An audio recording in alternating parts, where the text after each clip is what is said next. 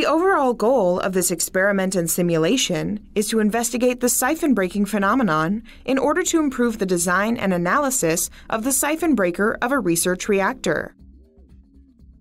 This method can help answer key questions in a research reactor safety field, such as how to prevent loss of coolant accident.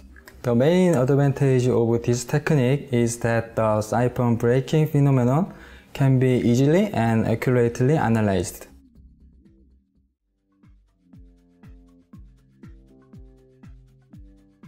The data for this experiment were collected at the two-phase flow lab of the Kwon-Yeong University of Science and Technology. This schematic provides an overview of its features and the equipment used to monitor it. There is an upper tank with a 57.6 cubic meter capacity. It includes an optional orifice assembly. The lower tank is 8.3 meters below the upper tank and has a capacity of 70 cubic meters. Any water deposited there can be reused via a return pump. The piping system has a 16-inch pipe.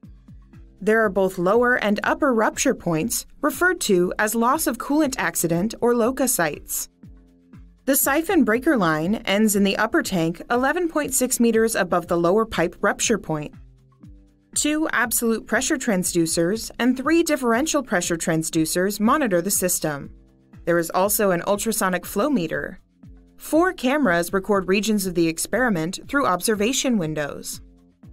The experiments investigated the effects of varying LOCA size, siphon breaker line size, siphon breaker types, and presence of the orifice.